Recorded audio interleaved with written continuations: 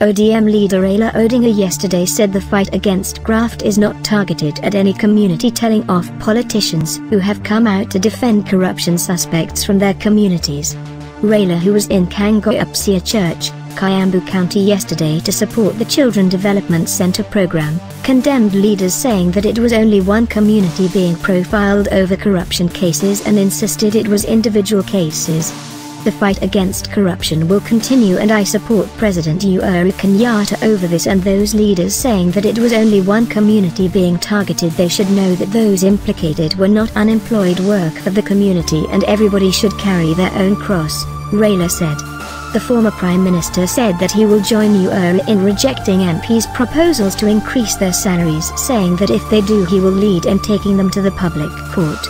I support the President's stand to reject MPs' increment of their salaries, because if it is passed it will lead to the teachers, public service, police, and other workers to push for salary increments.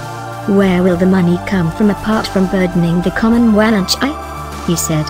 Raila was accompanied by MPs Anthony Oluch Mathe, James Nicholson, Tom Adijnayatak, former MP Wavine Nditi, former Kiambu woman Representative Ananya Kabi, ODM Secretary General Edwin Sifuna, former Raila MP Mumbai Ngaru, and businessman Jimmy Wanjigi, among other leaders.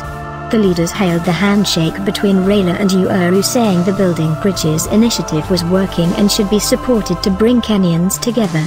Raila's statement comes after two Rift Valley leaders said the war against corruption is majorly designed to target the Kalenjin community. Nandi Senator Samson Chraga and Aldai MP Cornley Seram said that the war on graft was being used to target Kalenjins and aimed at sabotaging Deputy President William Ruto's presidential ambitions ahead of the 2022 polls. The two legislators said that the war had been clearly schemed to taint the Kalenjin community and Ruto as thieves. Kalenjins are not thieves and neither is DP Ruto. We will resist the targeting of our sons in the war on graft, Chragai said. Seram said the Director of Criminal Investigation George Ginotai and Director of Public Prosecutions Noor Ordin Haji should not be used to advance political agendas ahead of 2022. Let them work independently and stop targeting civil servants from Rift Valley, Chragai said.